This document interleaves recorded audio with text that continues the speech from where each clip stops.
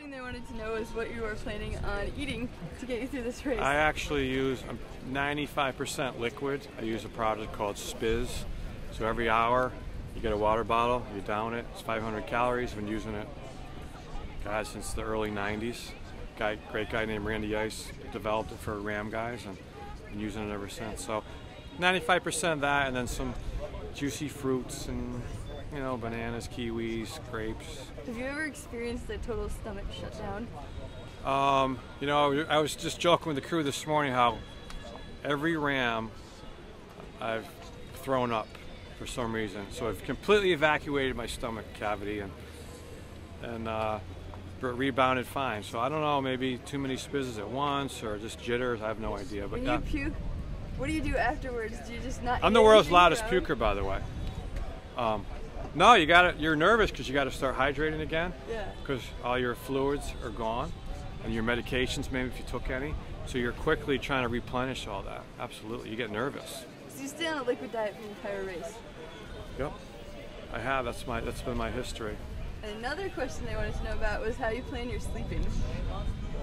Well, I usually try to sleep between 2 and 5 in the morning, somewhere in there, depending how I feel, or maybe link it to a time station.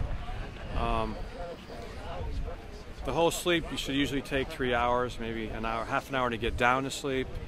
Maybe sleep for an hour and a half, 2, and then another half an hour to get up and get going again. But the half an hour just melts away, just getting dressed, because as the race wears on, you're kind of lethargic and crabby, and you're just pulling on your shorts, and you know what I mean? So the time just melts away. You got to be careful of that. Do you have a race mantra for this one? Nothing I can think of that's clever right now.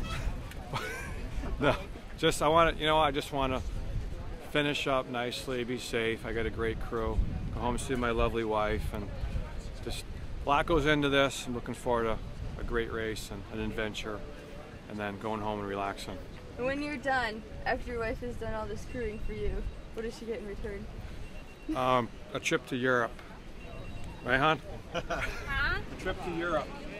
So a lot of vacations. We're actually going to Yosemite in August. So we have a lot of fun. Right. Where are you from originally? Danbury, Connecticut. Wow. Where's that? Right. People think it's near like Illinois. It's 50 miles north of New York City. You got what's on top of your helmet? Is that? It's a cool little night light. Oh, cool. So you can see your computer, because obviously your body blocks the light from your computer area. Mm-hmm. So I like to see the time or my speed or my heart rate. So this little doohickey lights it up. What info is most valuable to you on your computer? I seem to be obsessed with the time. I don't know why. I'm always looking, I'm sleeping, looking at my watch, or average speed, miles to the next time station.